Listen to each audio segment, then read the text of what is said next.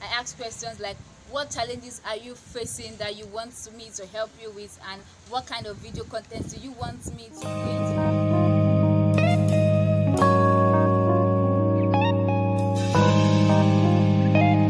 Guys, welcome back to my channel. If you are new here, you are absolutely welcome. My name is Jemimagrg. If you want to become more productive with life, if you want to generate more income with your brands and businesses, please feel free to subscribe to my channel to get more videos like this. So in today's video, we're talking about how I come up with my YouTube video ideas for my channel. So keep on watching. The first thing I do when I'm coming up with video ideas for my YouTube channel is to survey my audience. I ask questions like, oh, what do you want to see in my next video? I ask questions like, what kind of videos do you want to see? I ask questions like, what challenges are you facing that you want me to help you with, and what kind of video content do you want me to create for you? So that is what I do.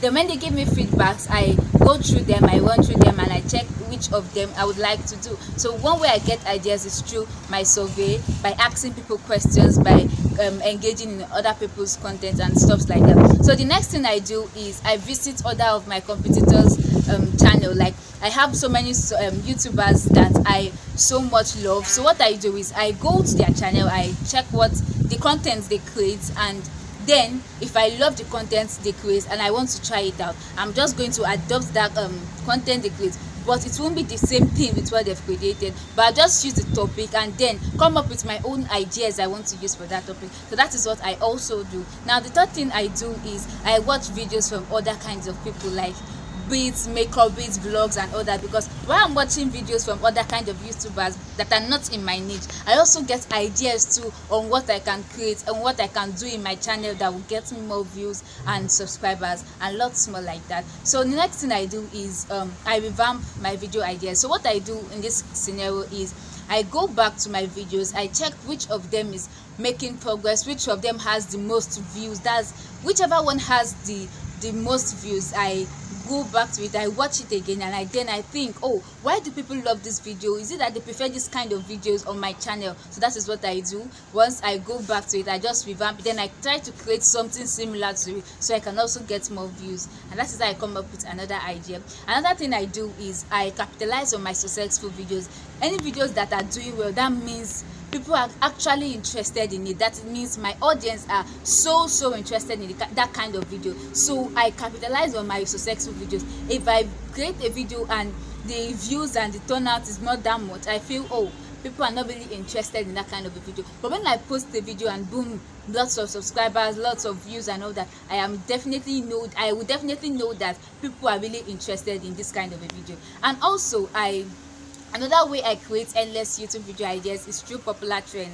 Like most times people do videos like reaction videos, what is in my bag videos, and different popular trends like that. So when I do that, when I watch people do that, I try to carve out something from there and also post on my YouTube channel. So that is another way I create my YouTube videos. And another way I also create YouTube video is I change my environment. Like, I just decide to go out, and when I go out, listening to people's conversation. I'm not eavesdropping, point of correction, but when people talk, I just hear them rant and all that, and I think of ways that, oh, how do I provide solution to this kind of problem that people are facing? So that is another way which I come up with content ideas for my channel. And the last but not the least is to do a brain drop. I talk about lots of things with people, with my friends, and they tell me, oh, this idea is good, why not just create a video about it and stuff like that. So that is how I create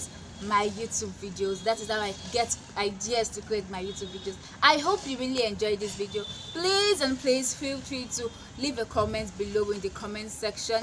If you have a question, please feel free to ask, and also please make sure you are subscribed to my channel to get much more videos like this. And I'm sure you enjoyed it, so give it a thumbs up, like this video. Bye, see you in my next one.